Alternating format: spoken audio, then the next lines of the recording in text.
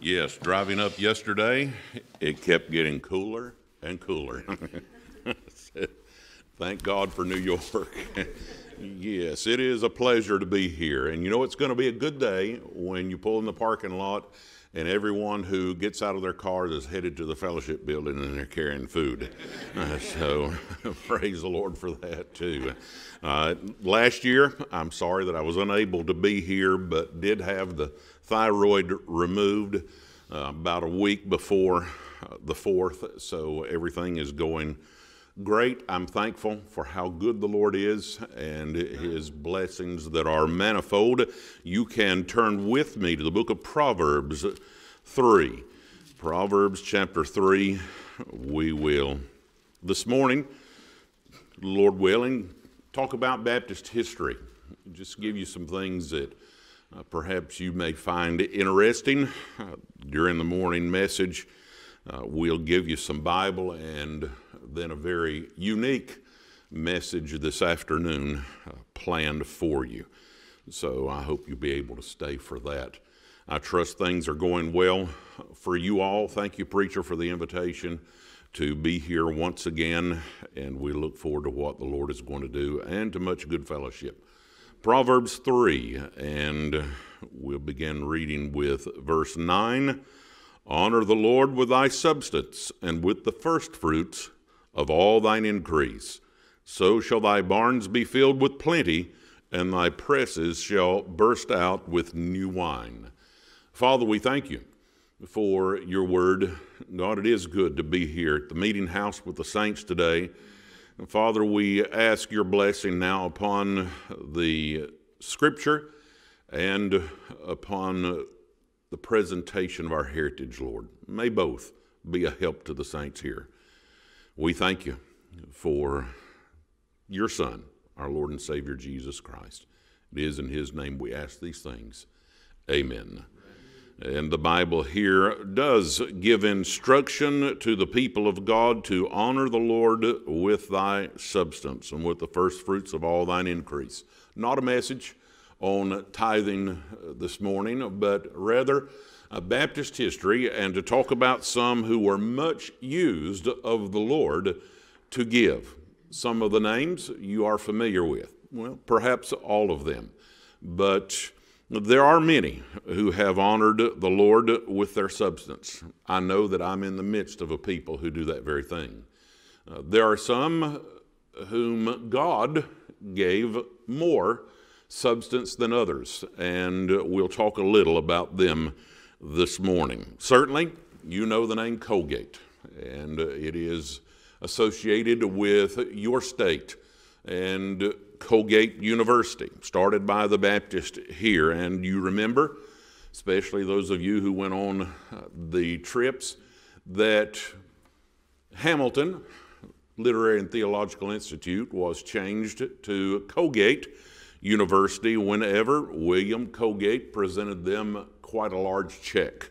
And they thought, well, maybe we can change our name, and they did. But Colgate, born in England, 1783, he made his way by boat to this country. The captain talked with him as they traveled, and he asked, where are you going? He said, well, I'm headed to America. He said, what are you going to do? He said, I believe I'll make soap. And the captain said, well, if you make soap, make the best soap there is and do it to the glory of God. And he said, I will. He said one other thing. He said, when God begins to bless you, and he will, make sure you give him 10% in return. Colgate said, I'll do that.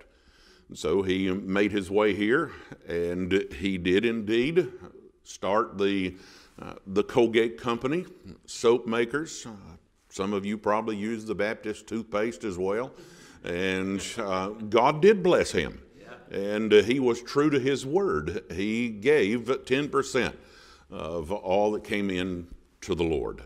Then he thought, I'm not giving enough. So he increased it to 20%, and then to 30, to 40, 50%. And so William Colgate is giving 50% of everything that came into his company to the Lord. And God used that in a great way. And of course, his son Samuel continued the work as head of the Colgate Company. And as a saved Baptist, he continued to give to Baptist causes while collecting a large library, over 30,000 volumes. And he gave that then to Colgate University, and that became the center of what is today the American Baptist Historical Society Archives. And they have about 80,000 volumes today, but it started with what Colgate gave, and his volumes were predominantly Baptist. He had collected many of their writings, letters, manuscripts, and preserved them for us. So God used him in a great way, and we're grateful. It had an effect upon this state, and you know the history of Hamilton, Colgate, how that it literally, as far as missions is concerned, affected the world. And what a blessing that is. In England, William Kiffin, perhaps you remember the story. If you have seen a copy of the painting which we commissioned, A Lively Experiment, talking about John Clark receiving the royal charter from King Charles II in England, just behind Clark in the picture stands William Kiffin. Kiffin, a well-known Baptist preacher in London, and at the time, there in the 1600s, he was the wealthiest man in London. Baptist preacher, wealthiest man. He made his living, his fortune from wool. He imported and distributed wool from around the world. God bless that. When King Charles came to the throne, King Charles II, remember if you know English history, his father had been removed from the throne. Cromwell came in. After Cromwell is removed, then comes King Charles II, and the country is bankrupt as far as the government is concerned at that time. So he went to William Kiffin, and he asked Kiffin to loan him 40,000 pounds so that he might reestablish the government. Kiffin was a very wise man, in addition to being very rich. He gave the king 10,000 pounds. Wouldn't loan him anything, he just gave it to him. And his friend said, William, why did you give him 10,000 pounds instead of loaning him 40,000? He said, because it's better to lose 10,000 than 40,000. He knew he wasn't going to get it back one way or another. And so that's what he did. And in that scene where Clark is receiving the royal charter after laboring 12 years to get it for Rhode Island, the indication is, the idea is, and this is true, that one reason why King Charles II was willing to grant the Baptist in Rhode Island the opportunity to practice their faith in liberty without being persecuted for it was because of the leverage from the Baptist preacher William Kiffin, having given him 10,000 pounds. And so while the Baptists are dying in the dungeons in England, he gives that charter to Rhode Island so that the Baptists here would be able to practice their faith, conduct that lively experiment. And this being the day that it is, you do remember, I hope, that much of that charter written by John Clark himself is what underlies the founding of the United States and our founding documents as far as religious liberty is concerned. So we do owe a great debt to those Baptists. Kraft, you know that, James Lewis Kraft, and we're going to have food this afternoon. We're talking about food this morning. You know that he also was a well-known Baptist. And Kraft taught Sunday school in a Baptist church for over 50 years. Saved man, good testimony. And you can make your way to Green Lake, Wisconsin. There you'll find the American Baptist campgrounds and retreat center, 1,000 acres purchased by Kraft and donated to the Baptists there. If you go into the Roger Williams Inn, to the basement, there you can go in a little room and there's a rock collection. And Kraft collected rocks from all over the world. His rock collection is there. If you press a little button on the front of that collection, you're going to hear one of his Sunday school lessons. And it's talking about creation and God making those rocks. It's very interesting. So he gave much to the cause of the Lord, especially to the Baptist, and God blessed him. You perhaps are familiar with the name Pillsbury. George Pillsbury, also a well-known Baptist in Minnesota. Pillsbury College was named after him. He was instrumental in its founding, and as long as he lived, the school there was founded for the purpose of training men for the ministry, and as long as he lived, he directed that the company, Pillsbury Company, supply all of the food necessary for those men as long as they were in school. And he took care of those things. He was glad to be able to do so. Now you're familiar with the name Rockefeller, being here in New York. And Rockefeller, of course, he was born 1839. He did not have a good childhood as far as his father is concerned. His father was a drunkard. He would leave home and be gone for months at a time. They didn't know where he was. One thing he wanted his sons to know when he was home was that they could only get along in this world if they were good con men. They had to cheat and they had to steal. But, praise the Lord, Rockefeller's mother was a Christian lady. She was a faithful member of the Baptist church. She made sure her children were with her in church every time the doors opened. And she taught him the Lord. He was saved as a young man, member of a Baptist church until the day that he died. His mother taught him that willful waste makes woeful want. And so he became very industrious and very thrifty. He saved and he saved and he saved as a child. And he invested and invested as an adult, and God blessed that. And you know that during his life, he was the richest man in the world. And if you calculate it out to what his fortune would be worth in today's value, he still is known as the richest man of all time. And God blessed him. He attended Baptist church there in New York City. He served as a deacon. He served as clerk. And during his years, he served as janitor of the church. Richest man in the world, cleaning the meeting house, because he knew that he was doing something for the Lord. And no task was too low for him. He'd often have his pastor over to dine with him and was good friends, supported the work of the Lord in every way he could. At the New York Historic Society, New York City, I remember going there. The lady said, "How may I help you?" I said, "I'm studying about John D. Rockefeller.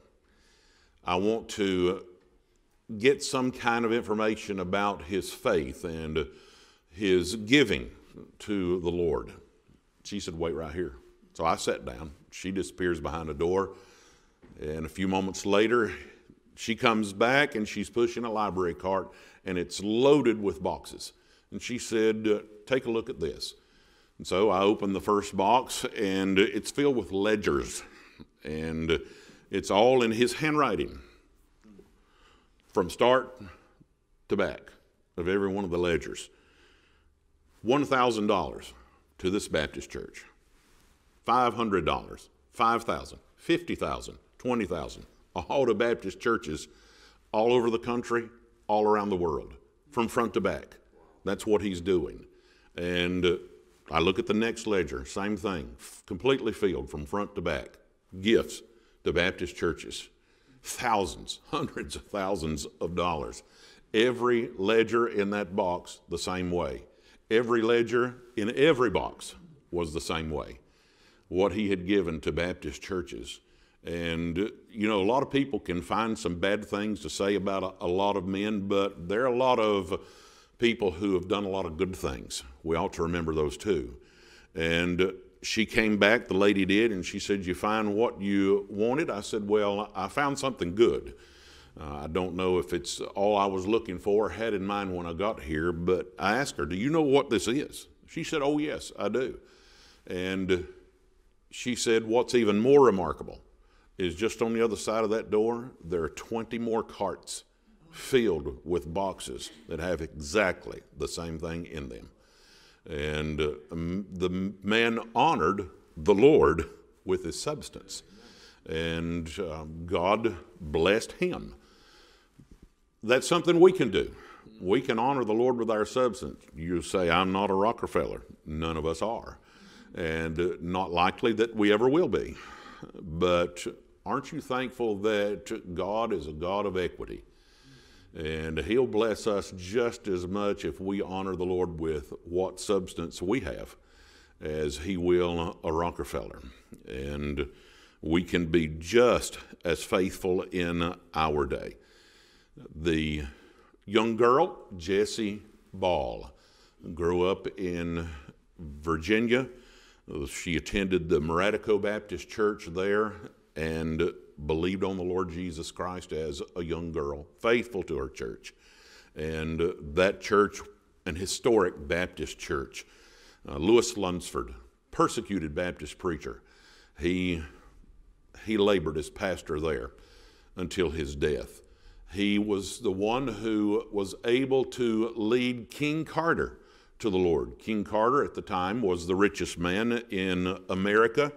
And whenever King Carter got saved, now the wealthiest man in America is saved and he's a Baptist, and so the persecution began to wane because now they have influence and they have money behind them. And so the Lord works all of those things. But Jessie Ball, she's growing up in that church, and she's in a different generation as another little girl who grew up in that church, and her name was Henrietta Hall.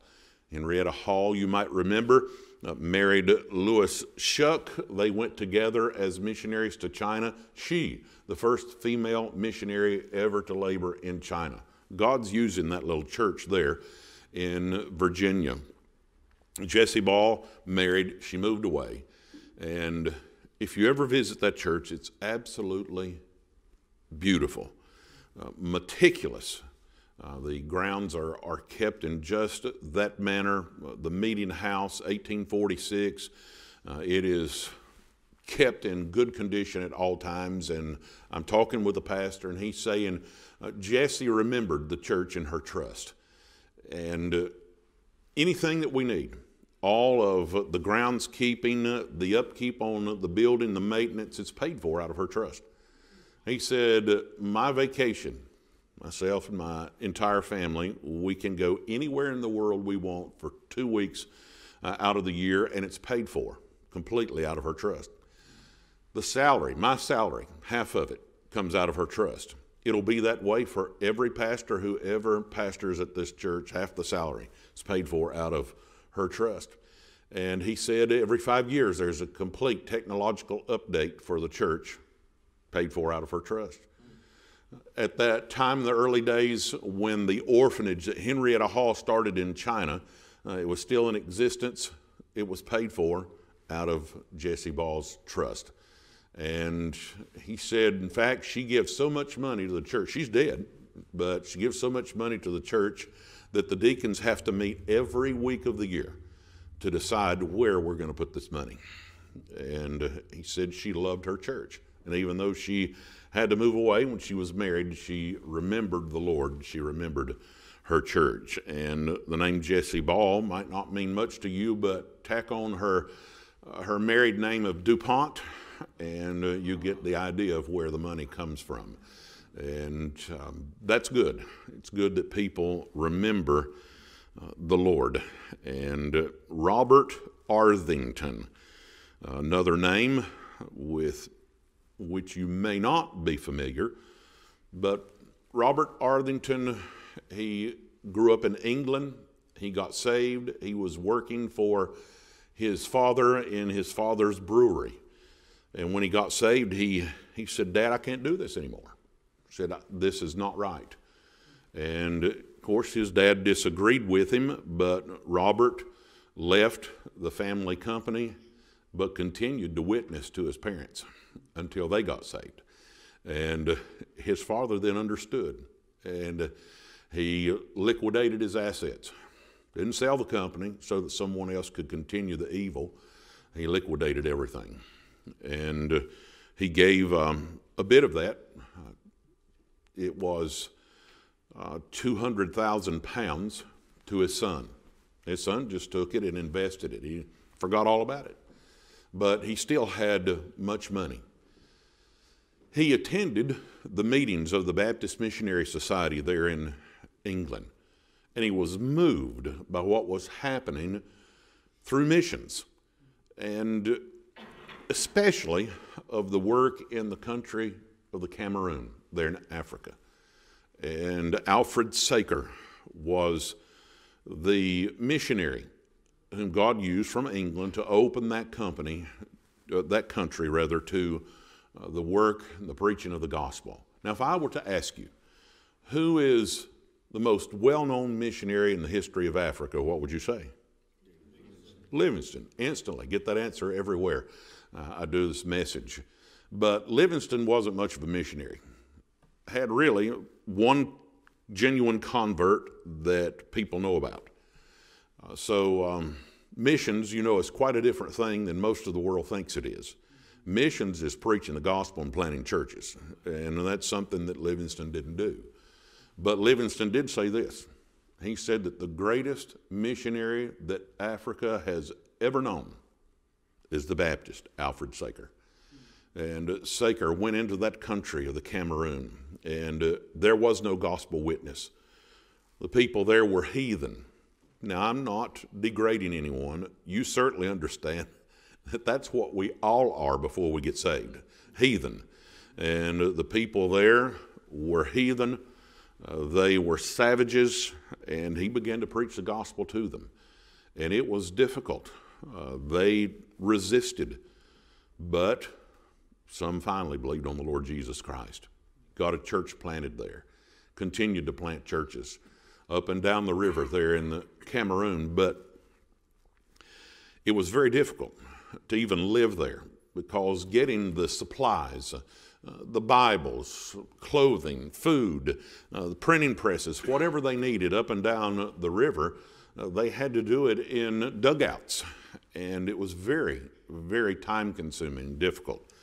And so the prayer need that came before the Baptist Missionary Society there in England, in which Arthington attended, was we need a steamboat that we can navigate this river and it will be more effective, and we can get the supplies necessary and get the missionaries to where they need to be to preach the gospel.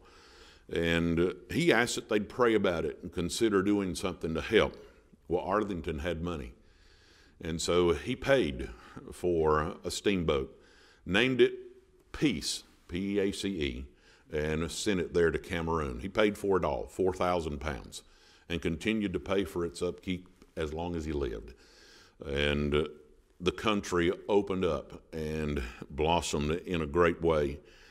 After Saker died and he gave his all to the Lord, he honored the Lord with his substance. He would give personally. He'd show those natives, he'd take his own tools and show them how to build homes in which to live. And they rewarded him by stealing the tools. And so he'd get more tools, same thing would happen. But he's there for the Lord. He's not there for himself. And I know that maybe some of you younger ones do, but I know at least some of you older ones remember the old radio show called The Shadow. And the shadow knows. Well, Saker, he sacrificed so much and labored so diligently that he wasted away to nothing. He was just skin and bones. And that was the name the natives gave to the preacher. They called him the Shadow because he had wasted away to nearly nothing. And he died there. God used it, but many churches had been planted. He trained other missionaries to go into other countries. The Congo was open to the gospel because of the efforts of Saker in training missionaries like George Grenfell, another Baptist who would go into that country. And of course, in the Congo River there in that country it is the largest river in the world as far as volume is concerned. More water flows from the mouth of that river than any other river around the globe. And being a river that would run the length of that country and the rest of Africa, it was necessary for them to have a boat there as well. But they couldn't get another one, and the folks in Cameroon were getting along well now. The country's open and the churches are flourishing, and so they decided to dismantle the piece and take it over into Congo. They sent an engineer from England to do the job. He died en route. They tried it 2 more times, sent 2 more engineers. Both of them died before they could start the work. And so Grenfell thought, it's up to me. The only experience he'd had with any machinery was growing up and working in his father's hardware store in England. But he and the natives began dismantling that boat. And 800 pieces of the boat, and they carried it by hand across the mountains to the Congo. And then the task of reassembling. Now, if you're like me, it's easy for things to be taken apart. Getting them back together in the right way, that's something altogether different. And the natives thought this will never work. But Grenfell put that boat back together and gave the order for them to start it, and it started. The natives cheered and said, "The peace, she lives, she lives." And for 26 years, that boat went up and down that Congo River, taking the gospel to those villages. And many, many thousands of those natives came to know the Lord Jesus Christ as Savior. And that's because one man, to begin with, honored the Lord with his substance, Robert Arthington, there in England. And we're back to him. He was a wealthy man, but he gave everything that he had to missions. Everything. Early on in his Christian life, he heard a letter from a missionary. It was read, and it said, the missionary said, "If I had known as a young man what I know now, and can see what the gospel does for lost souls, as I have seen," he said, "I would have denied myself every worldly pleasure and would have given everything to missions." Well, when Arthington died, they went into his home, and here's what they found, for he took that to heart. They found a box that he used as a table, a crate that he used as a chair, no bed, no other furniture in the house. Wow. This wealthy man, they found one coat that he had worn for 17 years. And then they learned that the $200,000 that he had invested as a young man, that he learned just 3 years before he died, the investment company came to him and said, "You do know that you have money in your account?" He said, "Well, I had forgotten about that."